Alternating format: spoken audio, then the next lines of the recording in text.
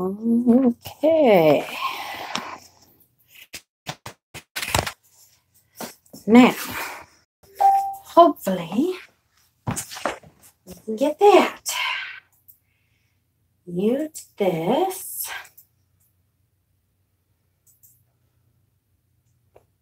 Hi, guys.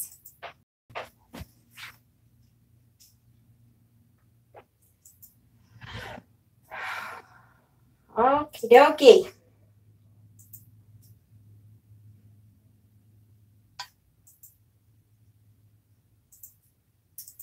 Okay, so hello and welcome everyone to this is the downstairs witchy area, which pretty much I just have taken over the whole house. But let me first say hello to everyone. This is going to be a good opportunity to use our new system where the admins are going to be able to tell me what questions have come up, because I can't see all the way across the room there to the camera. And so I try not to do this the whole time.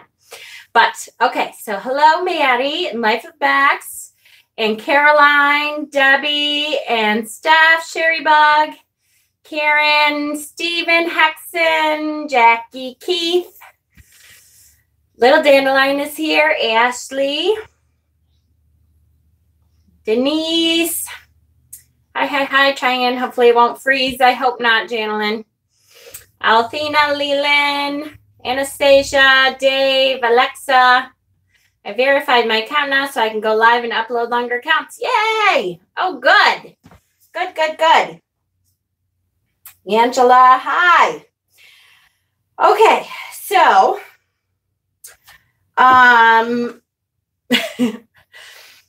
you know me, I'm just honest in me. So about 5 minutes before Maddie's live ended, I thought, oh shit, did we have a topic already for tonight's live? And so I quickly messaged my admins to ask them, and they said, nope, not at all. I thought, okay, what am I supposed to do then? So I said, okay, hold on. Let me ask Spirit what the hell I'm supposed to do tonight. And I think it was Hexen that said, hey, can we talk about like altar tools and the basics and what the difference between a bowline and anathema is? And hell yeah, we can do that. But then I had to come downstairs and kick my husband out and kind of just make sure I could set up the camera down here and stuff. So here we are. Yay. Because most of my altar tools and stuff are down here, so I really needed to do it down here. So, yay. All right, so let's start with, because I know it came up today, I think, in Dave's live, although I was on and off in Dave's live, so I don't, why is there, oh, Peter, never mind. I was going to say, my Athames wands and bowling knives and stuff are all in, I keep them in a silver tray over here. And right now, there is on the top here, which I didn't notice until before, this big, huge, this does not belong here, but it's because my husband is hiding it from my aunt, because it's a really good knife for the kitchen. So he hides his stuff in here. Okay, so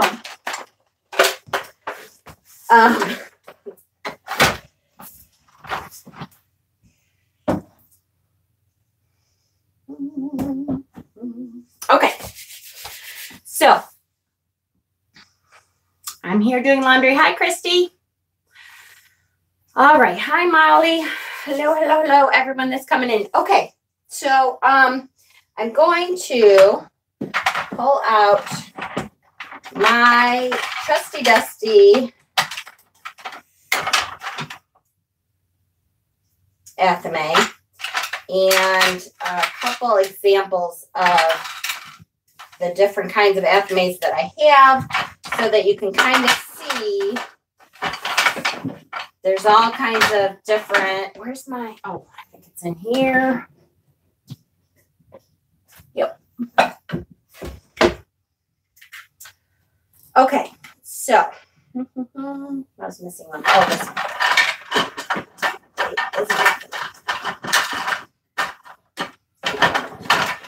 Because that one has something else. Okay. Now, keep in mind that, first of all, you do not need this many in your collection. I have Athames from years now. This is years, guys. We're talking, how old is Frank? So at least 10 years, probably a little more than that. Oh, okay. So Joey, so about 15. So about 15 years that I've been collecting. And keep in mind that I plan on opening a witchy shop. So that's partly what all of this stuff is for the witchy shop. So my first Athame was this one. And I usually don't even take it out of the sheath because an Athame is just for, and somebody messaged me. Okay. An Athame is just for directing energy. So when you use an Athame, now I can take it out of the sheath.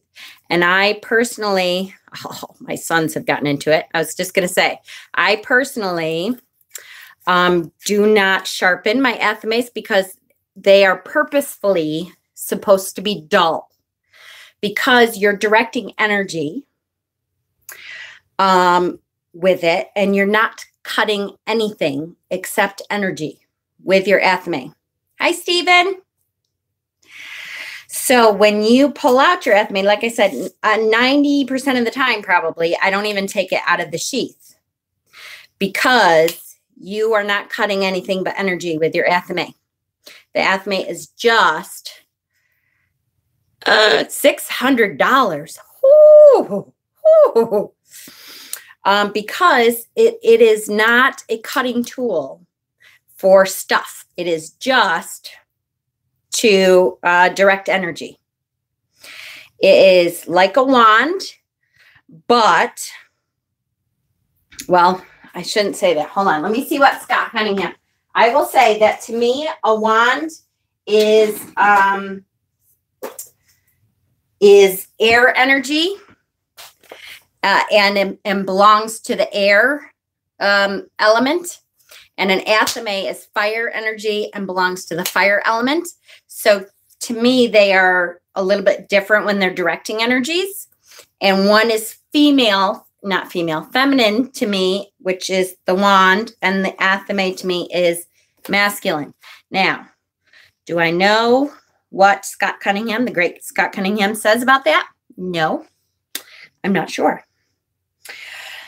So the magic knife or Athame, this is from Scott Cunningham's book, A Guide to Solitary Practice. Yes, a wand's energy is softer. Yes, Athame, airy versus fiery. Exactly, for sure. It isn't used for cutting purposes, but to direct energy raised during rites and spells. It is seldom used to invoke or call upon the deities, for it is an instrument of commanding power and power manipulation. So that's a different thing to me than a wand.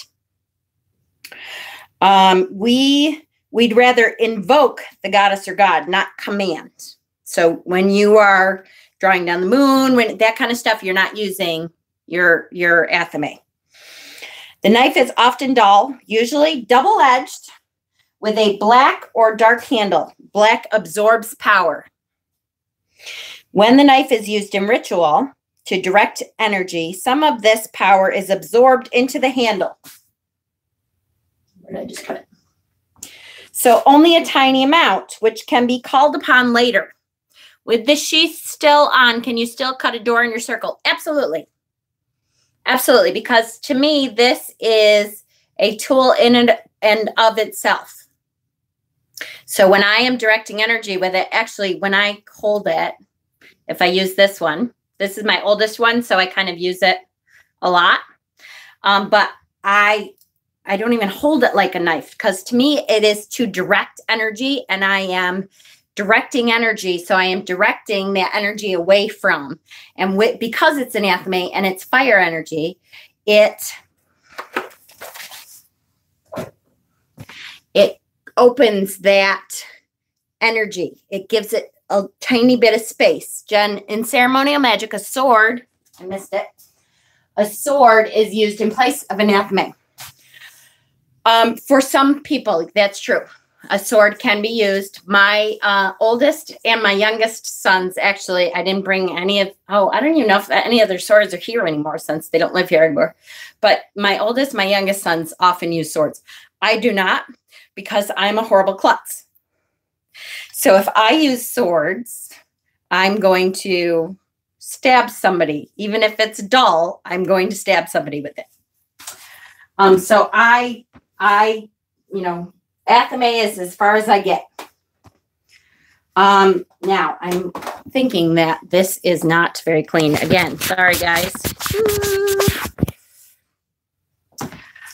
So let me just show you, because again, with the sheath on, can it still direct energy? Absolutely. So this is actually my oldest son's, but because it's ornate, he leaves it here because we use it. He likes to use it when we do rituals here. So this is his.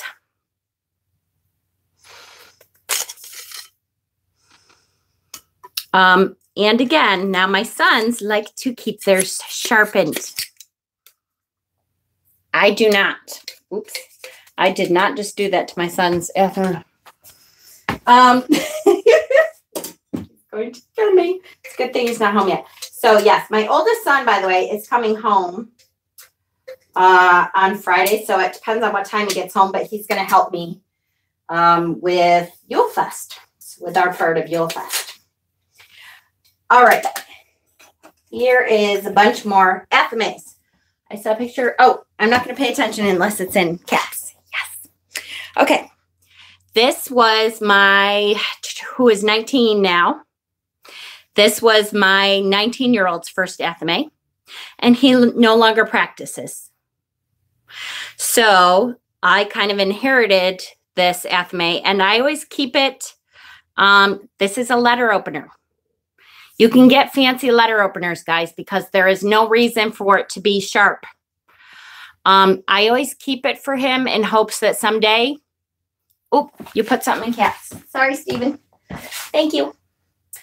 Scott says, wand is fire and athame air, according to someone in chat. Perfect. Yes. And that's the way I think of it also, because the air energy is going to be way different than fire. Fire is purposely, it's much more forceful.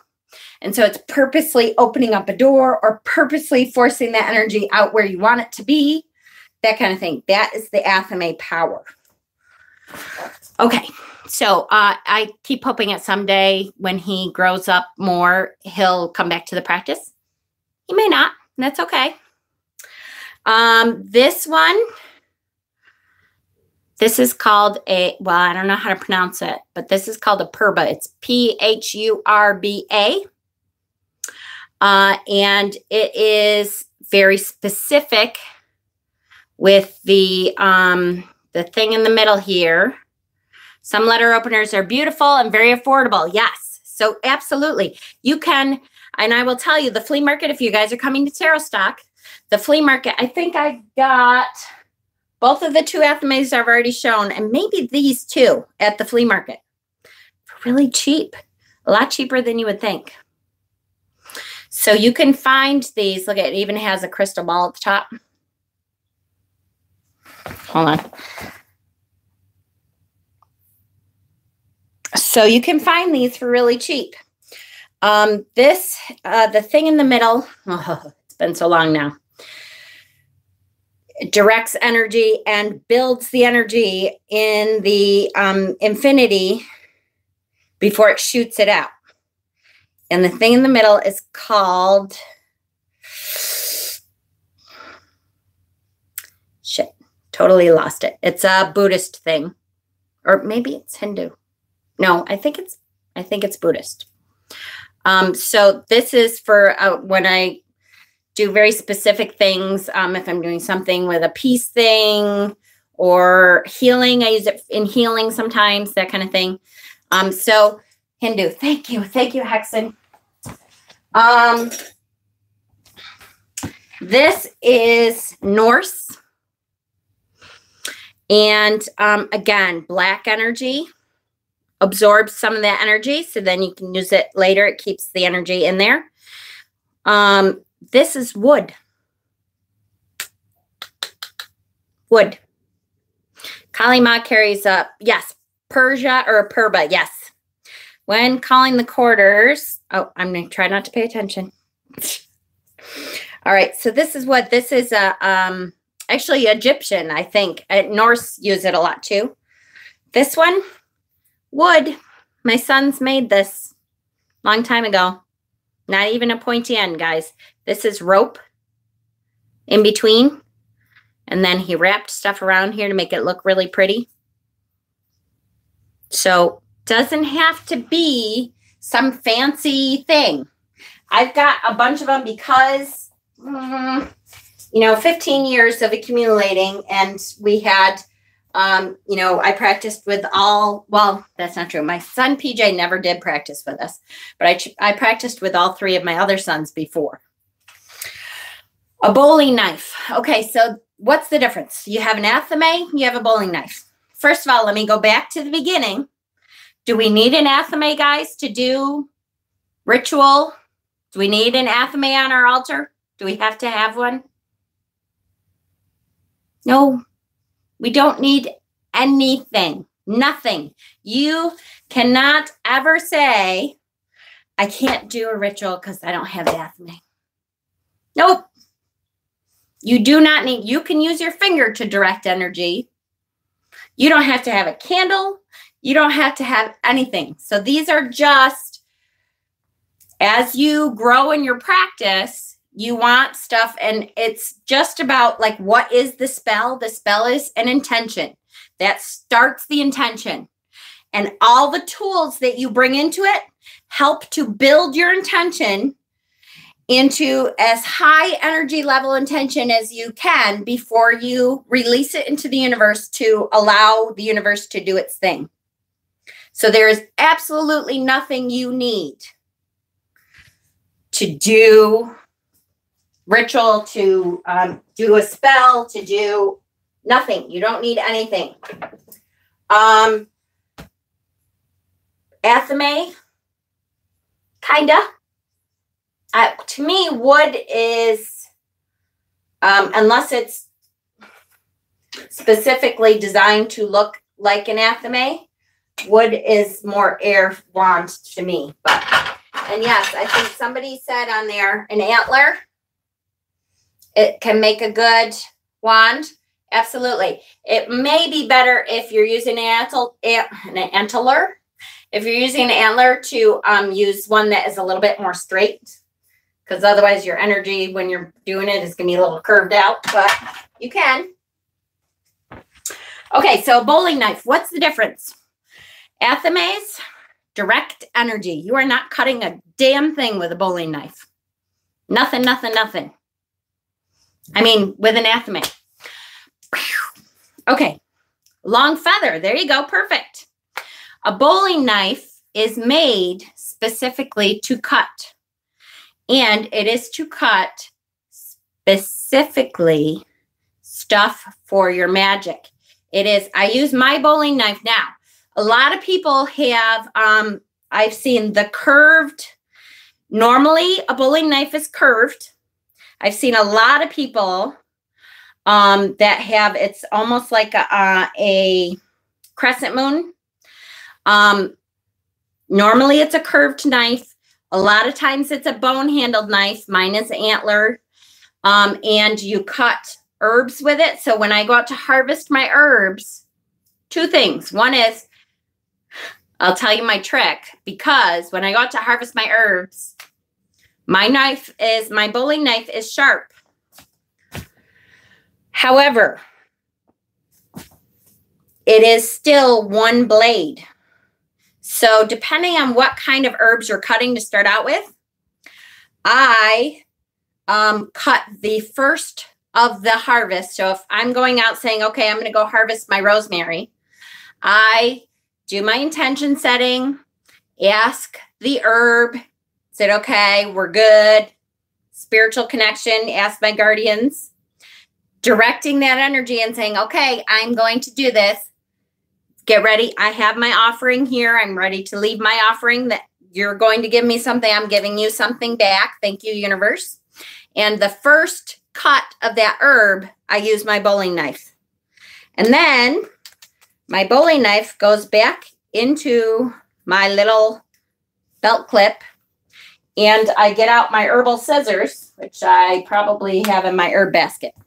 And I cut away because that would take me all day sometimes, especially if I'm doing my mint that's, waist high by the time I get out there to it sometimes. It would take me all day long. So it's just for cutting herbs. You can also use it to engrave your, I'm missing stuff, sorry. You can also use it to engrave your candles with your sigils as you're making sigils. Maddie's doing the sigil thing. You can engrave, what else? I was going to say something else. Candles. I don't know if you guys said stuff already. Hold on, let me go back just a little bit. Because I'm missing some stuff. Okay. Yeah, but we want all the pretty things. Yes, we do want all the pretty things. Absolutely. We're witches. We like pretty stuff. Absolutely. And that's okay too. I just don't want anybody to feel like you have to have that in order to participate in a ritual or to do a ritual for a sabbat, anything like that. Bowling can be used for cutting herbs and carving candles. There you go. Perfect. Absolutely, Hexen. To direct energy only and invoking elements. So that would be the Athame. And then Matt, Athame for energy, bowling is for cutting. That's right. That's exactly it. Athame energy does not have to be sharp. In fact, probably shouldn't be sharp. Although if you have boys like mine, yes, when you see a question, Maddie, that because I'm trying not to pay attention so I don't get quite so squirrely as I have been on some of the lives lately, that I'm just going to pay attention to the moderators' caps and questions. So at least it was a quick one.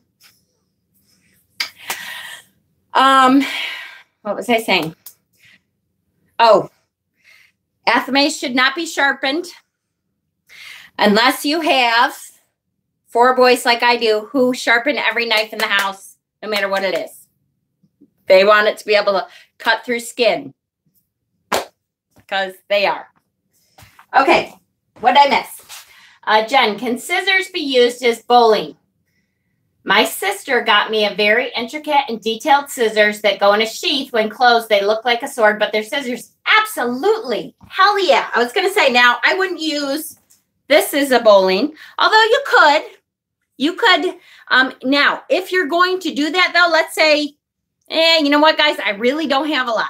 You want to dedicate this pair of scissors to your magic work, though. Because anytime you pull a new tool into your altar or into your magic workings, you're going to say, this is for my magic, M-A-G-I-C-K. For those of you who want that distinction, you don't have to. We've talked about that before. But you want to dedicate this only to your magical workings. You don't want to go cutting, Christmas wrapping paper with it, and then the next day go out and try to use it as a bowling. They should know that they are only for this kind of purpose. And personally, if I was going to do that, I would put a couple symbols on there in permanent marker, or I would, something to that effect.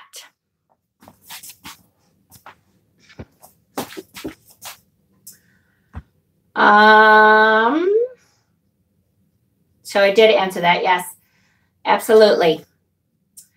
Magic is energy work. Yes. So magic without the K at the end means tricks, means pulling a rabbit out of a hat, means card tricks, Means you have a black hat and a cape with red inside and black on the outside, and it's illusion work.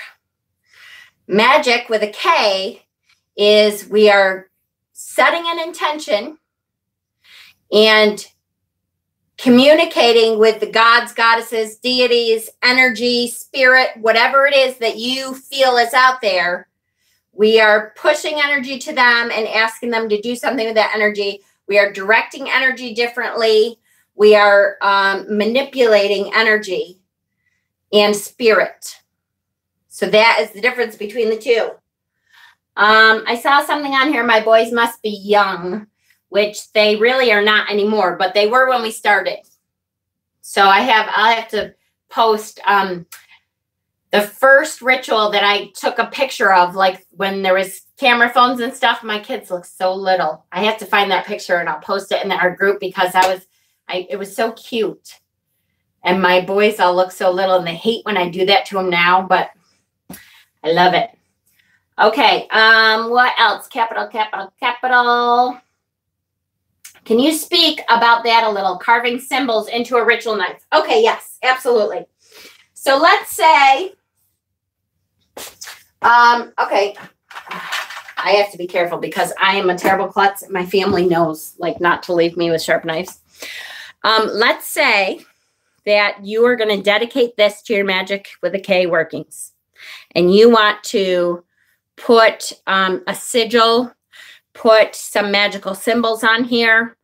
What could you put on here? A number of things. I have, for me and myself, I have my witch name, which in the beginner witch series, we talked about, do you need a witch name? No, but do you want a witch name? It's up to you. How do you get a witch name?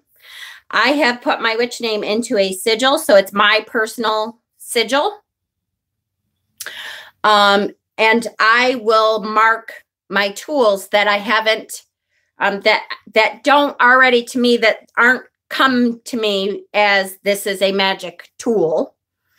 I will put in on the blade or on the handle someplace, or depending on what kind of tool it is, I will put someplace my sigil onto it because I want to connect to this energy. And that's right. There's no rules, guys. What works for you works. How many times do I say that, right? If it works for you, it works. Do you have to? No. But you should do some kind of ceremony or do some kind of, like it's called consecrating your tools. So when you get a new magical tool, when you want to bring that into your magical working, you're going to introduce it to your magic, introduce it to yourself. Say, I chose you. I want you to connect to spirit for me. I want you to help me in my magical workings, all for the greater good. I want you to realize my intentions, and I want you to work for me and only for me. And push that out there, however you need to do that. If it means you're making your own sigil, if it means you may want to put, I think of an athame as fire. So you may want to just put the element symbol for fire. That's okay. You may not want to do anything. That's okay too. I'm just saying it's nice to introduce a new tool. When you get a new tool, it's like I see people, same with anything though. I see people get a new tarot deck, and I hate to pick on Dave. If you're still here, Dave, I love you. I love you, love you, love you. But the other night he got a new tarot deck, opened it up. He's like, I'm going to open it up. I'm going to use it for readings. And I kept saying, and I was like screaming at the TV because you know me, that's how I am. I'm screaming at the TV. Just blow into the cards. Please blow into the card. At least put your energy, put your stamp onto this deck. Before you go using it for your magical workings, you have to at least introduce yourself to this new tool. So I'm like, please, and you don't have to do any magical working. You don't have to do that, but you want to at least introduce yourself, right? You want to at least say, you're mine. This is mine to use for my workings. So at least blow your energy onto that. That's at the very least, just go, guardians, guides, help this deck work for me. No, he didn't. Okay. He kept using it. And I was like, please, I think he did once. He was like, blow on the cards, but he it didn't connect. And that's okay. I always thought you could do that with, yes, I suppose you could. But it depends. For me, that's not enough because I also allow my client to shuffle if they're in front of me. So I just know I want that the first energy that it meets and connects with to be mine. And I want to claim it. This is for my magic. And then my clients pick up my stones. I know some witches are like, don't touch my stones. You always have to ask because some witches are like that. That's okay. I don't mind because everything that I have that I use for my workings, I have claimed as mine. They know that they're mine. And I have somehow my energy has been put into them already. Okay, sorry guys, I know I'm kind of long-winded. Let me go back up and find some questions here because, wow, sorry, I missed so much. This is still hard. Okay, where am I? And then it jumps. Okay. Basically, Houdini did magic, witches do magic. Yes, exactly. Can you use your athame and wrapping presents if you're incorporating them with magic? Yeah. If that wrapping has a purpose for you in your magic, if you're using that to protect it magically, yeah, you could do that. I would still be careful. Scissors, you don't want to cut paper and herbs and stuff because scissors are screwy and you can get them, what am I trying to say? Sharpened. It's hard to sharpen them right. I was told you can stab evil beings with the athame. If it works for you, I know you guys see my face when I read that though. Stab evil beings. Sure. And here's the thing, that if you believe that and it works for you, awesome. Go right ahead. I personally would not be doing that, but that's my thing. To me, if there is a malevolent energy, a malevolent spirit here, then I am stabbing to me, that's a physical thing. And I need to be in the spiritual realm, but that's my mindset. That's how my intention and my energy stuff works. If you can put yourself into that spirit realm to do that, awesome. I think my brain has a block or something. Angela, I would use a bowling to cut up paper and gift wrapping. Yep, absolutely. Jen, okay. Consecrating your tools. It's basically blessing your tools for ritual use. Some witches anoint them with oil, present their tools to the elements and their gods of choice. Absolutely, for sure. Isn't shuffling? Oh, yes. Shuffling is putting your energy in. Again, to me, it's not enough of a clear thing. Because like I said, I let other people shuffle my decks too. And maybe now, if you're a person that is like, you don't touch my decks, even if I'm doing a reading for you, there isn't anybody else going to shuffle your decks for you, then that's okay. Then that deck will get that's a personalized thing to you. I just know I want to somehow formally state in my head, in my magic workings, you are mine. Do you feel my energy? I want to feel your energy. See that we pass this energy back and forth a little bit and say, yeah, you feel me? Gotcha. Okay, guardians, good. Whew, let's go. It can be as simple as that. It can be as ceremonial as casting a circle, lighting candles. It depends on how big that magical tool is going to be in your workings. Does that make sense? I hope. Some of the things that I did not consecrate were corrupted by negativity. And that's why right there. And don't forget, us thrifters, we're getting stuff that was somebody else's. So we have to start off with a first step of smudging. Whew. Let's get rid of that, whatever it was before. And then let's re-energize it with us. Our intentions have to come back into that and say, "Ooh, this is me. Now you're clear. Now I'm going to re-add me back into you."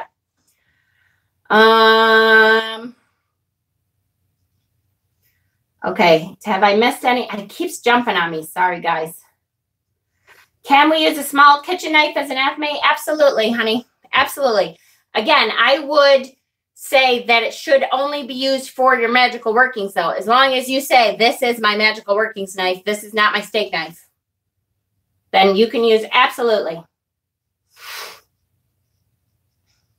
What was your first athame? Is this one. This is my first one.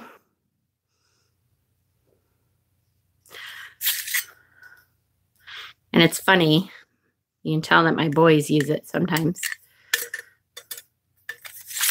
And it's a lot prettier when I shine it up. But yeah, I've seen beautiful letter openers too, for sure. I mean, this is, like I said, guys, this isn't just a fancy letter opener. But, you know, it's got a crystal at the top.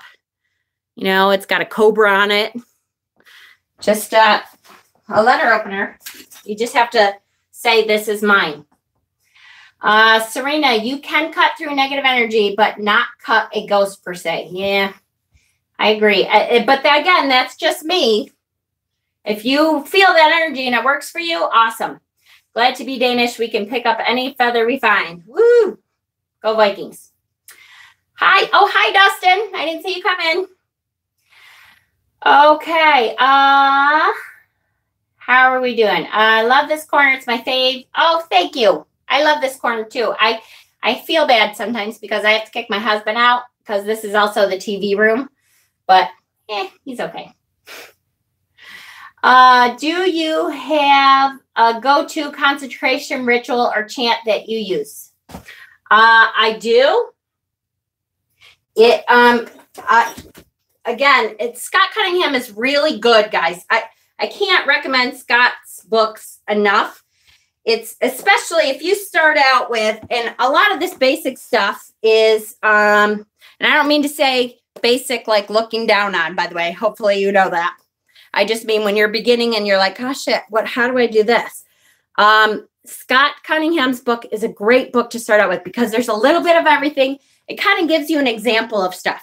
And then don't forget my Pinterest page, because if you go into my Pinterest page and look under the tab BOS tools, not only have I put a ton of tools there that I want, that I was like, "Oh, look at that athame, look at that broom, look at that cauldron, look at that this, look at that." But there's rituals for consecration. And so you can kind of look at a whole bunch of different ones and say, I really like this from this one. And I really like this from this one. So I have taken kind of pieces from Cunningham and Raymond Buckland and Starhawk and the ones that I like, and then have, kind of pushed the stuff I liked together and used that.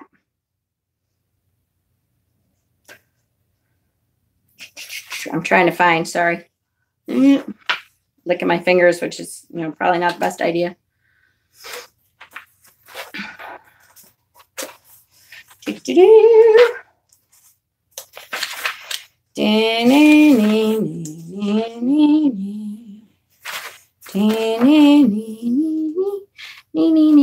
Oh, come on.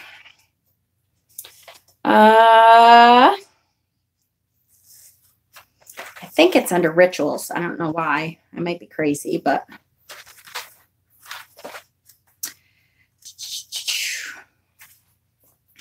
recipes for oils. All right, hold on. Tool dedication. There's a whole thing somewhere in here of tool dedication. Tools, consecration of 124. Here we go.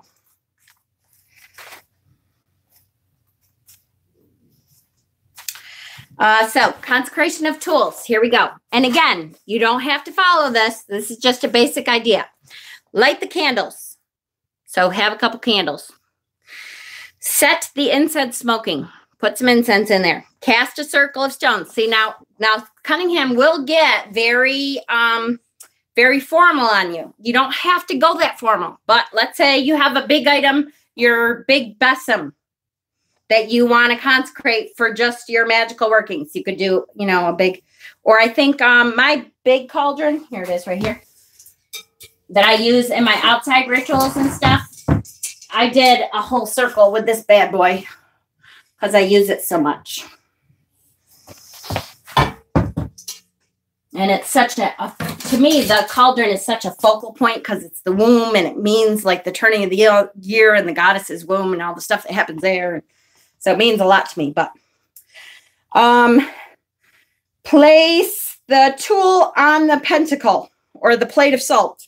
If you have a pentacle on your altar or a plate of salt, touch it with the point of the magic knife or your projective hand and say, I consecrate you, O knife of steel or wand of wood or whatever, cauldron of cast iron or whatever, to cleanse and purify you, to serve me within the circle of stones.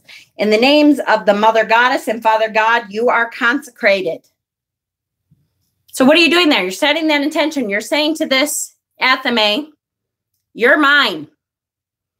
I am claiming you for my magic and my magic alone, to work with my gods and goddesses, to work with my deities, to work with whatever that is for you, right? Okay. Where are we? Any other questions? How are we doing? Do you have to? Oh, okay. That's the question. Awesome. Scott taught me everything I know. Oh, Raven. Yep. Raven Grimassi. Absolutely. She's good too. I have all of her books and I haven't read, but maybe one of them, no. But I love my Uncle Bucky. Yep. He's my babe. I know. I can't believe he just died. Well, just died. It was probably 2 years ago now, but it seems like it was yesterday. Uncle Bucky. Okay. So, what else? What else do I have in my little, oh, okay, wands. So, wands. Wands can be, again, as simple or as goofy and ornate, or wands can be whatever you want. Whatever you want, whatever works for you. Okay, so let's start with, this is the most obvious one. I use this a lot at Beltane, though. It was, you know, in a Tinkerbell thing. I think I got it at a thrift store for like $0.25. And the little butterfly is kind of, hi, Pamela, is kind of falling off it and stuff. But it's a really cute little Beltane one, right? I have to kind of glue it back on. Cute little Beltane one. So I have that one. I have one of my sons, one of his first wands he got in his Christmas stocking. It's a lightsaber. We're big Star Wars fans. So he used a lightsaber for years. Now I have it. Directs energy. You better believe it directs energy, let me tell you. This is one that I carved or whittled down the wood part. And then my oldest did the router marks and stuff. And then he finished it for me and, you know, did it all perfect. This is the first one I ever made. This is from my grandmother's lilac tree. And I have burned with pyrography. Here's, you know, the triple moon. Here's the goddess. And here's the pentacle. See, I'm not a great artist, let me tell you. At the end, I used copper wire and an amethyst point. So this, to me, now I have, look at, I have, here's a gorgeous wand that I bought with this gorgeous crystal, quartz crystal edge and a carnelian stone in there and all that. This should be a very powerful wand. I think I've used it twice. This I use almost every time I use a wand because I made it. So there's something about its energy. I spent hours stripping the bark and sanding it down and putting my symbols into the pyrography of the wand and wrapping the amethyst at the top. I did this. So my energy is throughout it. Throughout it. And so when I go to reach for a wand, this is the one I reach for 9 times out of 10. Without fail, because I made it. It's all of my energy is here. I have my goddess. And you know what? It's not perfect, but I have my little spiral in there. I can tell it's a goddess. This is my triple moon. This is my pentacle. So it's mine, and it knows it's mine. And I have never had a problem with directing energy, with allowing that spirit to come through. Because when I use my wand, I use it 2 ways. When I do like drawing down the moon, I use my wand to draw down the moon. And to me, that visualization happens and I feel that energy coming through the amethyst tip and into me. So, if you make it, it becomes that much more powerful of a tool for you. How are we doing, guys? Where are we? 32 minutes. Okay, we're doing good. I'm excited.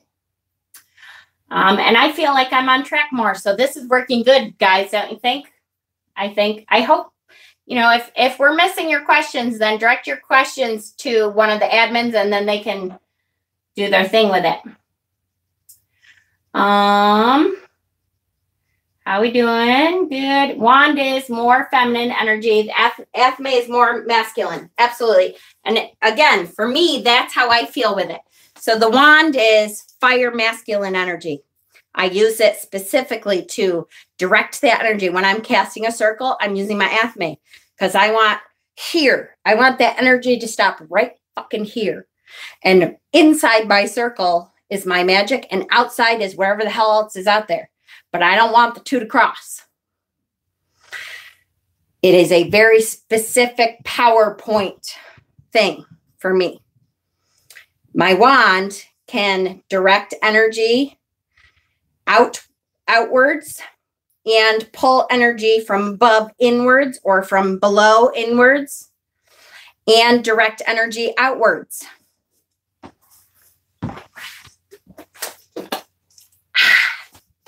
Okay, where are we at?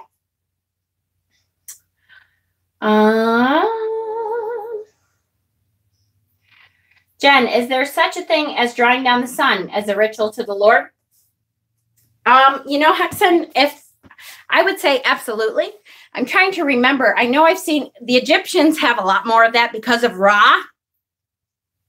As a matter of fact, all my Egyptian books are right here, but I would bet that the Egyptians already have a ritual that you could just pick up. Here, let me look. I think, because my Egyptian books are right here. If I can get my butt out of the way. Egyptian.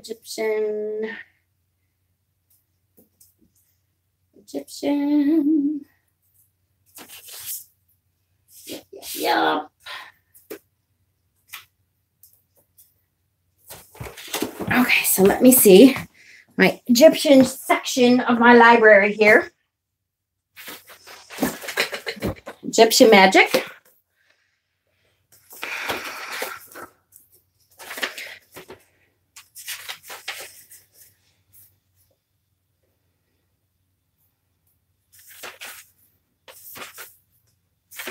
Preface. Come on. Okay.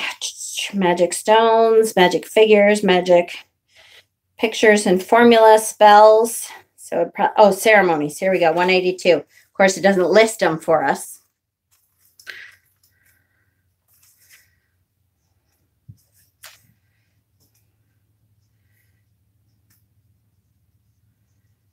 Wow. Okay. This is a vintage book, which is awesome. And I would totally read it, but it's not separated very well. All right. The Golden Cauldron, Book of Shadows. Hold on. 8 seasonal rites of Egyptian paganism.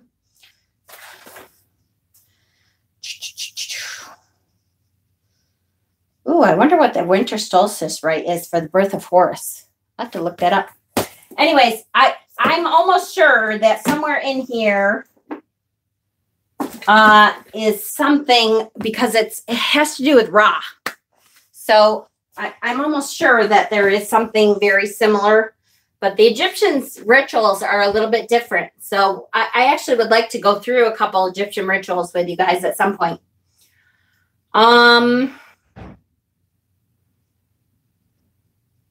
How we doing? Yes. Did I miss any? What was that? AFK. What's AFK, Maddie? Please, maybe you can talk about on that Yule ritual. Yeah. And I'll kind of pull them out. I'll leave them out to remind myself. And Yule Fest. Yes. Okay. Good. Okay, so we did wands. We can talk about what other tools? We can talk about cauldrons. Your cauldron can be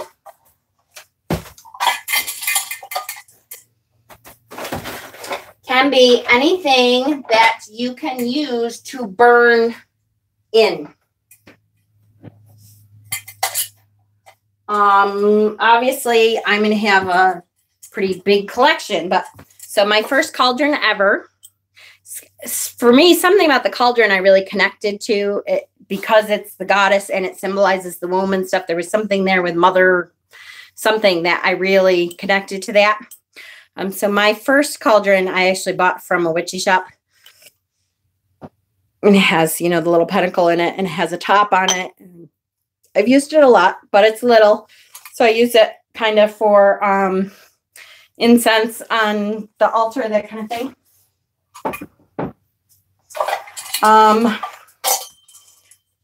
Most of my cauldrons I find at thrift shops. This one is a vintage one. And actually, I think Maddie is getting the, right? Yeah, Maddie is getting the twin to this. And it's got feet, which makes it the cauldron. And it's got lion and it's brass. Look at a silver creamery cauldron. It's got feet. Now, does your cauldron have to have feet? No. But if it doesn't, keep in mind that you have to have some kind of hot plate or a, what do I want to say, an oven mitt or something underneath it so that it doesn't burn whatever you're on, your table, your altar cloth, your whatever. It can be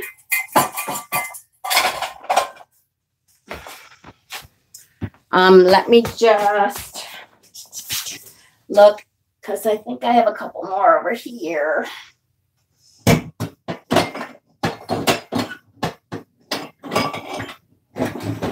This is my little cabinet of tools over here. So where is, oh, here we go. It can be an oil, the oil lamps. So you can put the candle down there and it's ceramic. This one happens to come into 2 pieces. So you can put the charcoal up here if you want. It can be as simple as that. So there's oil there. These things you can get at the thrift shop all the time, really easily. So look, here's a little old vintage cauldron, spittoon, whatever, no feet. So I just know if I give this to someone or I put it in an altar kit, I make sure I have something underneath it. Usually I put a stone plate or something to put it on. So I have a bunch of cauldrons too. There's something about cauldrons because, like I said, the womb thing to me is really important. So I always have a lot of them. Okay, chalices. chalices, I have a ton of chalices. Hold on. You know what? Hold on. I'm going to do this and hopefully switch this out so I can show you my tool cabinet all at once so I don't have to do this too many times. Did I plug these in? I hope it would be very helpful if I did. Of course not. Damn it. So I didn't plug my lights in. Okay. But so I have my corn dollies. I've got a couple of them. The other one is down here because she doesn't fit. I have some of my candlesticks stuff. I have the ones that hold the chime candles. I collect bells. This one my grandmother actually painted. I have offering dishes. I have a whole bunch of different bells. Like this one is a good Beltane bell because it's, you know, really pretty and rainbowy. This one is always my Mabon bell because I don't know if you can see it. Oh, there. See the acorn? This one is Ostara bell. I know I don't have to have a separate one for each thing, but you know, that's just my weird thing. On this shelf, I have a whole bunch of different offering dishes. This is a incense offering dishes. Offering dishes. I have my stone ones back here. Oop, they fell. That does incense. I have these are I call them my genie lamps because they used to be ashtrays, but I burn incense in them. They can also be used as cauldrons. They're glass, but you know, can be cauldrons. I have a big amber one back there. These are my chalices mostly. This is actually for my son, but I got my silver one back there. This, hold on, I'll show you my first one, which is funny because I hardly use it now. That was my first one. And again, I bought it at a witch shop because I was a new witch and I was like, hey, I got to have that because, you know, it says witch, you know, pretty much. Since then, I have found a whole bunch that I like at thrift shops. Look at, I love the pottery ones. I have a bunch of pottery ones. This one holds a little bit on the top. I have these ones. I have two of these. Look at, and they're metal.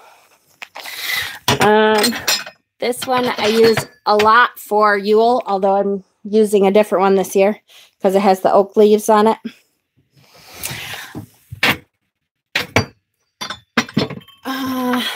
This one may be my favorite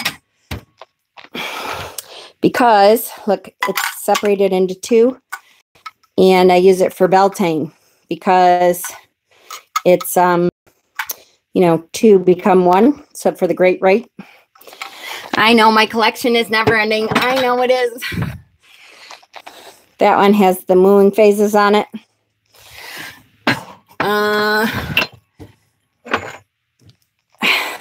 That one I thought was really cool and it has grapes on it. So it's good for like a harvest one. Again, this one is, you know, handmade pottery one. Let's see what's down here. I got cauldrons. I have salt candles, salt lamp candle holder things. I have little things that I'm like, I haven't quite figured out what I want to use this for, but I really like it. It's close. I figured out like one of the things Maddie's getting, and I'll show you guys, is this, which is for Hanukkah, technically. But look at it has, if you count them, 1, 2, 3, 4, 5, 6, 7, 8, and then one in the middle. So there's 8 sabbats. So I told them I'm going to include a candle color for each sabbat and then a purple candle for the middle one, which will be for spirit. So that is my tool shelf.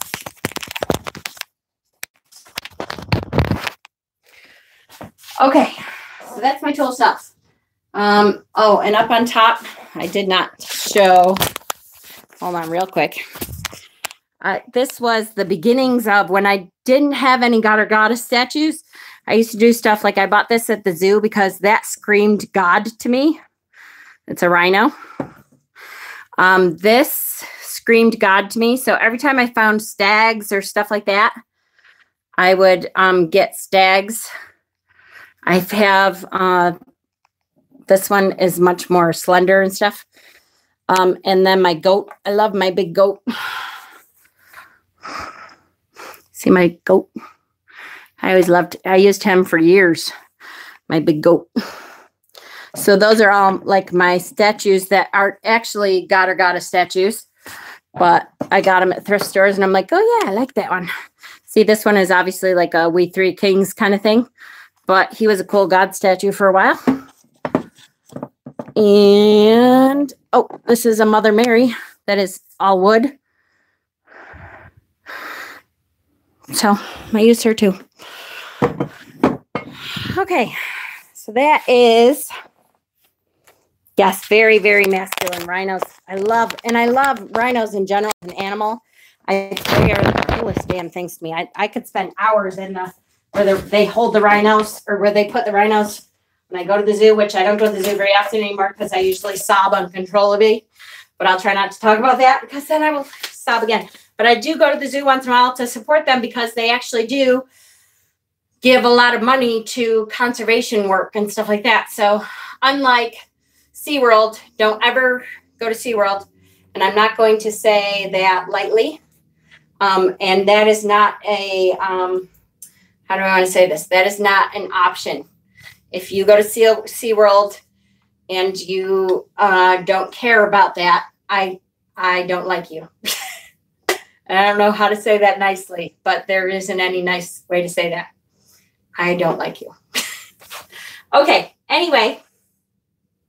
Okay, what other things can cauldrons be used for besides burning things? Okay, tons of stuff. So for instance, one of the Yule rituals that I've been looking at talks about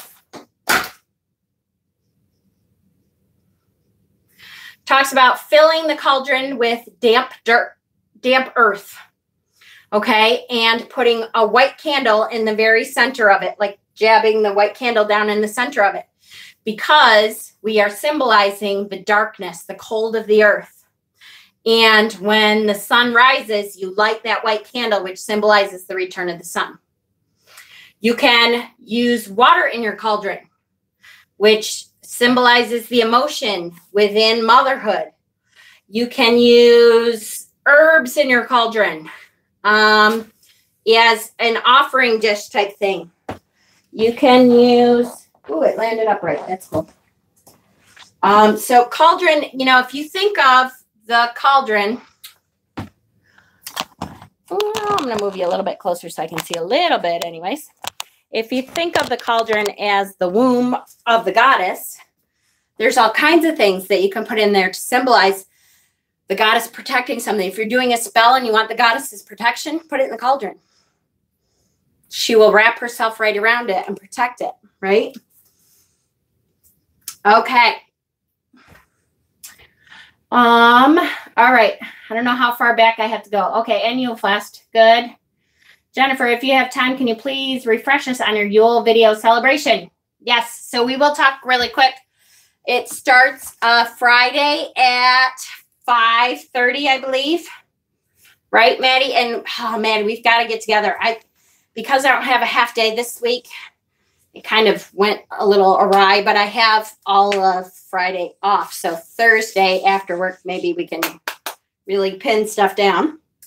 So at 5:30, and we still need to create a tag, Maddie. We want a hashtag so that if you're having a hard time finding it, although we're going to figure that out, 5:30, yes, to 7:30 in the morning. So we're going to go all night until sunrise. And then, you know, between before sunrise, we will be starting the joint ritual with 10 of us doing the joint ritual, which boy, do we have to talk about that. Oh my God, this just came up so quick. So I will just plan on, it'll start on my channel. That's partly why I wanted to start just the introduction of it. Yule Fest 2018, I love it. So you can start on my channel at 5:30. I'm going to do the introduction and we'll just kind of talk about this is what we're going to do, lay out the schedule, talk about, whatever he's going to talk about, that kind of thing. So you can, if you don't know anything else, be on my channel 5:30 on Friday if you can, Eastern Standard Time. Okay. Can I ask what everyone is doing for their lives? I don't want to just do a haul if everyone is doing Yule stuff. Grandma, let's talk about, we'll do a private discussion. We'll start back up that private discussion and we can talk about that. I just don't want to do it in this setting.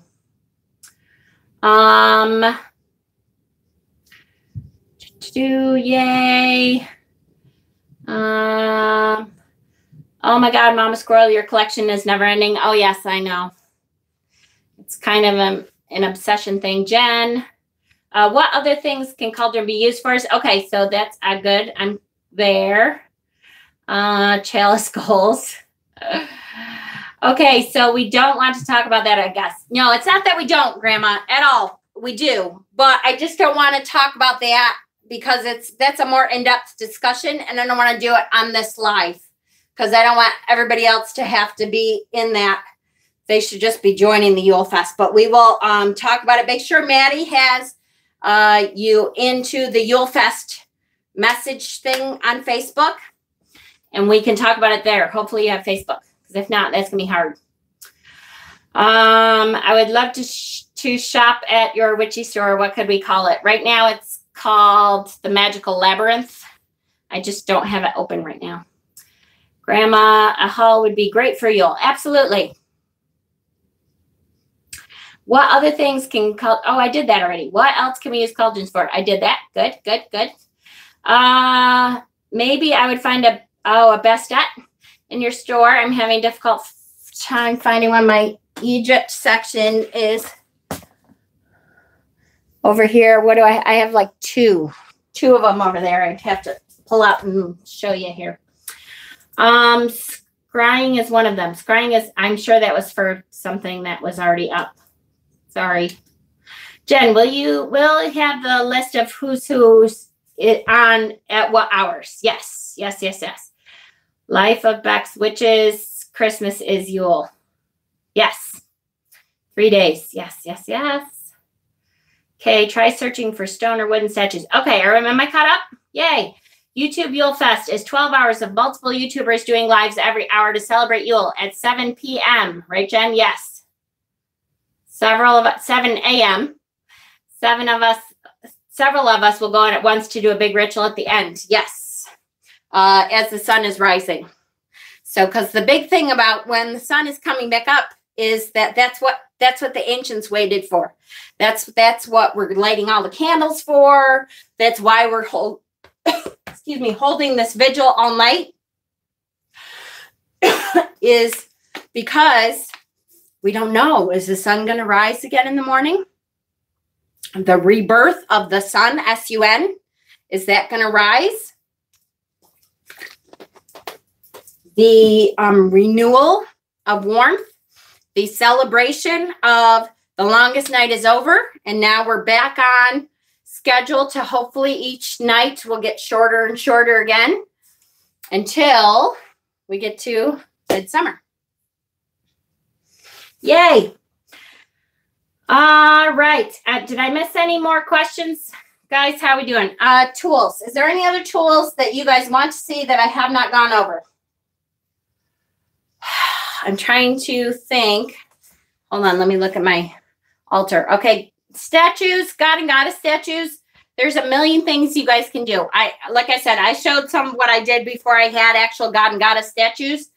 You can use a stuffed animal. I have, as a matter of fact, for Imbolc, I have a stuffed animal lamb that always goes on my altar because Imbolc means use milk, E-W-E, use milk. That's what it translates to. And that's because that's when the used milk starts coming. That's when the little baby lambs start to get born. And so the used milk comes in. And we're celebrating knowing that even up here in the Northeast, that even though it's really cold still, we know that that stuff is starting to grow again underneath the earth. And we trust that spring is coming. And so I have a little stuffed animal lamb that my husband got me that goes on my altar every Imbolc. So God and Goddess statues. Around this time, for a lot of the 4/4 Sabbats, I have stuff that has to do with the sun. So here, I'll show you. I'll show you my Sabbat altar. My Sabbat altar is, my card fell. My Sabbat altar is set up for the upcoming Sabbat every year. This is going to drive me crazy if it doesn't stay. I don't know if I can do it with one hand. Hold on.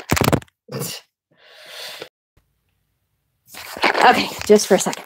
Okay, so to me, the left side of the altar, it still didn't stay. All right, I'm taking it off because it's too annoying. The left side of the altar is the goddess side. So to me, silver means goddess. So I have a silver candle, a silver candle holder. My Yule, this year, this is what I'm using for my Yule chalice because it kind of goes with my little green Yule bell. The goddess is here as the great woman. And I have a little tree. And where is Belle?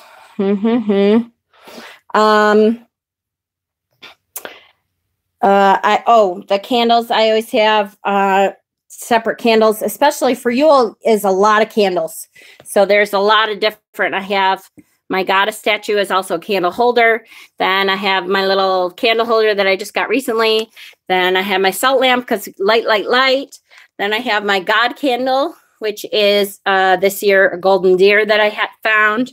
Then my pentacle, which has, its little own, that reminds me is, Brad. Brad isn't in here, and he's the one that wanted to talk about the Tomte, which is the little elves or gnomes around Christmas time. And that's the Yule card. My God this year is a brass horned God. And my husband just bought me that one. And then, so a lot of deer theme here. Gold is for the God. And then the Oak King and the Holly King will be fighting. So they are represented. Another candle.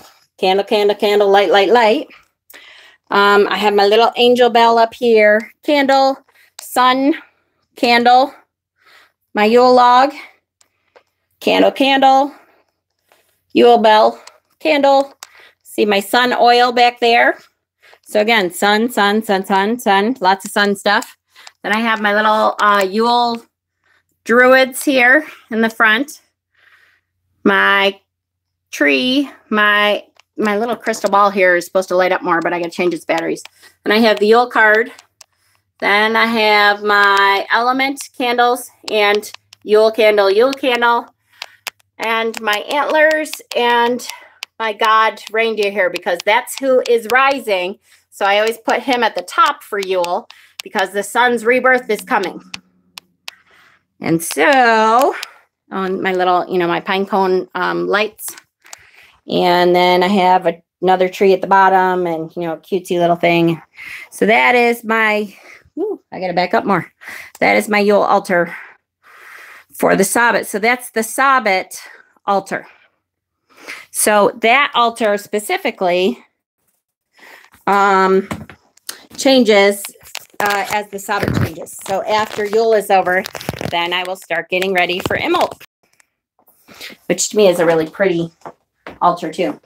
Back here is my working altar. So this is, if I have spells going, they are on this altar back here. I have some spells going back here. I have spells going here, usually up here. So my working stuff is always back here because this is where my herbs are, my oils are, and that kind of stuff. And then I have an altar upstairs is my ancestor altar. And, oh, my Buddha altar is up on top there. Although that's embarrassing because I haven't dusted my Buddha altar in a while. So I probably won't be showing that one to you because, whoo, that's really embarrassing. Just looking at it from here, I'm like, holy crap, that's dusty. Okay. Maple syrup. No, that was oil, sun oil.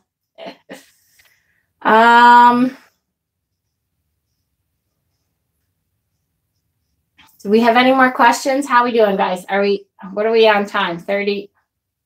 Started 32 minutes ago. I think my thing stopped. I don't think we were only on for that long. Oh, I saw somebody. I'm always nervous about setting everything on. Yeah, no such thing as too many candles, especially for Yule. Because don't forget, 75 minutes. Thank you. Don't forget that the Yule is the return of the sun. And so the reason I have so many candles is because in my house anyways, there's one candle that I will light that has to be on all night. Because you have to at least have one candle on all night, at least for me. That's how I do it. And the point of that, and it used to be they had candles in every window, and that's what happened. That's what started the candles in the window that you see for Christmas. That was to encourage the sun to come back. So everybody would put a candle in each window to say, hey, we're not covered in darkness here. We are encouraging that sun to rise. So another thing that was ours, we're encouraging that sun to rise up. Oh, this says 32 minutes because it froze a long time ago. Hold on. Let me look. Hold on. Come on.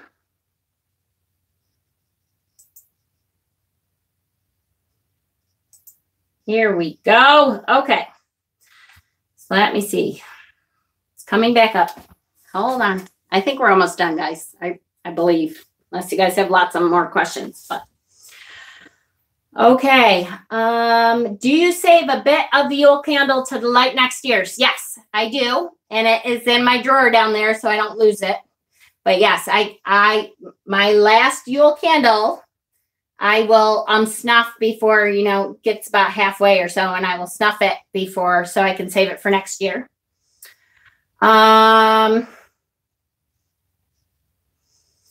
Would you, oh yes, just answered that one. Perfect. Okay, so any other questions? Any other things about altar tools? I went over there originally to look at altar tools. Candles are really important when it is a sun ritual. So it also becomes important at midsummer. It's important at the quarter festivals. So the equinoxes and the solstices. The 4 quarter festivals. Okay, perfect. So are we good, you guys? No other questions? I don't want to cut you off if you have any other questions, but I think we're okay, right? Please do a Scully tour at some point. Oh, my light is on now. I'll show you real quick if you want. Someone just asked about a Fey altar.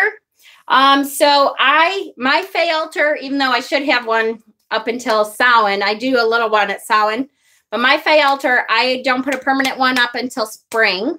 So when Ostara hits, because my Fey altar is outside.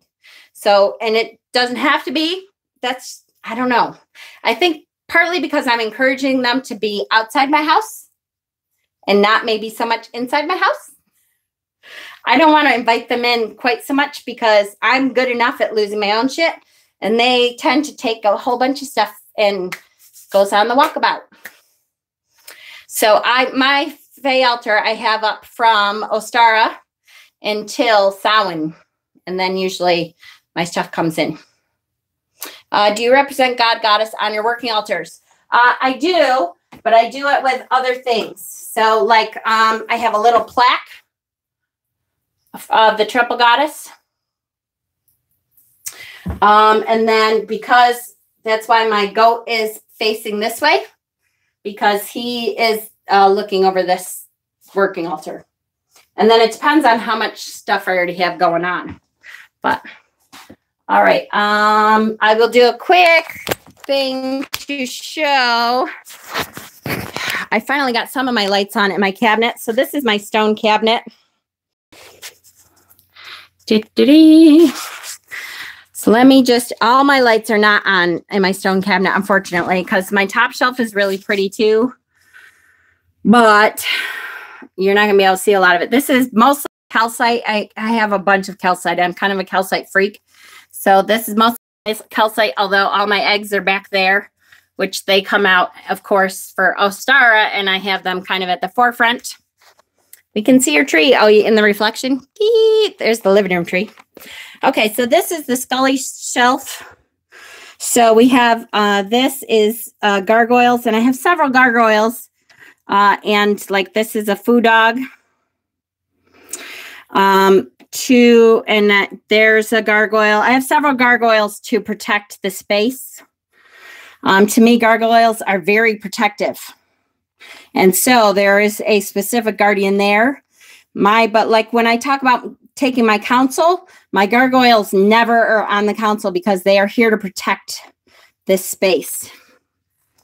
So my Scullies, the light is terrible back there. I don't even know if you can really see all of them back there. But then they come out. And there's Gaius. So he's the leader and he's on his pyrite sun. And his two dragons surround him because they protect him. And then his advisors, his two closest advisors are the alien beings here. And then it comes back this way. And ends with my little Scully snow globe back there. And then this shelf, I really wish, do I have a flashlight? No, I don't. I could light this shelf up because this is my animals. These are all stone animals, which are not going to be able to be seen very well because I don't have a light, do I? Ooh, does my husband have? Hold on, let me just see if we have. I have a little flashlight. Hold on. So at least you can kind of get an idea. Okay. So these are animals. I have my peacock. What's back there? Oh, I have a lot of dolphins because dolphins are very important to me if you hadn't guessed. Then I have a bunch of donkeys too. And I think that's just because I want a donkey. Elephants up front because they bring good luck into the house. Elephants, turtles, ducks. Haha, didn't like that. Hold on. Flashlight on my phone. Yeah, it won't work while I'm doing a live video. Oh, wait. I got to move my buffalo out so you can see because, of course, Buffalo Bills. I got to have my septarian buffalo. Oh, you still can't see him. See my septarian buffalo? I love him. And I have Scully bottles back there, owl. So this is my crystal grid. This is most of the stuff that I use for the center of crystal grids. Although I do have, like, there's a froggy back there, and I have another pirate sun. But so this is like towers, stuff like that. And that is a bowl of raw stones that I dug, and that wooden one back there is a bowl of raw stones that I dug. And this is right now where I put all my quartz back to. And then the bottom, oh, speaking of fairies, the bottom, this is mostly, I have a couple of glass cauldrons, but this is mostly my fairy lamps, which I switch these out weekly. I use it fairy lamp every week. And that's a brass cauldron back there that hangs. Because the fairies get bored if you leave the same stuff in there all the time. The fairies get really bored. And so I always have a different fairy lamp like every week. When my fairy altar is set up outside, I switch it out every week because they get bored and then they will come back in the house and annoy me. So I switch stuff out a lot. Okay, so that was a quick tour. Hopefully everybody's good with that. Yay! Was there questions? I guess I should look, huh? Because I couldn't see. Oh, there was questions. Hold on. Okay. Do you have to be facing north, south, east, west? Do things have to be facing? It depends on, are you talking about on the altar? I have little jewels, which I didn't really, as long as I'm here, hold on. Shoot. Whoops. So these are, see these little jewels? I think I got them, I don't know, at a Dollar Tree store or something. They represent the colors of the altar. So I always have them, green is earth, north, south, east, and west. So I know where, actually they're a little bit crooked though. I know where true north is in my house now because I've been here long enough. But I always have them based on the true direction of north. And so that's how I know my direction. Because certain magic, I want to be pointing at a certain direction for magic. So hopefully that's what you're asking. If not, oops, sorry. Oh my God, that gargoyle piece. Oh, I love my gargoyles. My gargoyles protect very well. I've never had, well, that's not true. I was going to say I've never had a skull go on a walkabout, except I recently have noticed that my rhodochrosite skull is on a walkabout. So, but other than that one, since I started my Scully collection, I have not had one go. So, do things have to be facing north, south, east, and west? Okay. I have a selenite wand and a fluorite wand, and can I use a Harry Potter wand for working too? Yes, Johnny, you can. I would recommend though, if it's a resin wand, I have a bunch. I should show you my resin wands that my husband is so cute. He tries so hard. Literally, I think I have 30 wands that are resin wands that I don't know what to do with because resin sucks in energy and it's not a conductor of energy. So it doesn't do anything with the energy. So they're like toys. There's nothing I can do with them. Can I make a Tom T to put on my Yule altar at a plate? Absolutely, Maddie. For sure. That would be awesome. Absolutely. Are we done? Did I answer any questions? Did I miss anyone?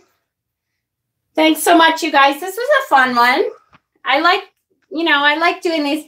I have to admit that I don't do them a lot. These kind of, here, I'll show you stuff because I always feel kind of funny, like, look at all the stuff that I have. But for me, it is because it's my shop thing. When I open a shop, believe me, I'm going to be all ready. I mean, I still will want to put, inventory and stuff like that in there also. I'm not saying that. But this is my aesthetic. My aesthetic is I live in an old witchy shop. So to me, this is what my shop is going to look like, is an old, and I don't mean a new witchy shop, an old witchy shop. So domesticity calls, your altar is fab. Thank you. Thank you, thank you, thank you. I thank my gargoyles every day. Yeah, absolutely. I love mine for sure. Absolutely. Yay. All right. I got my boyfriend to watch this with me, and he was even interested. Yay. All right, Caitlin. Don't read that. Oops. That should have been first. Where will your shop be? It will be, I'm sure it will be somewhere around where I live. And the universe hasn't really told me that yet. To be honest with you, I'm not sure. I can say right now that I would think it would be somewhere near where I live, which is Rochester, New York right now.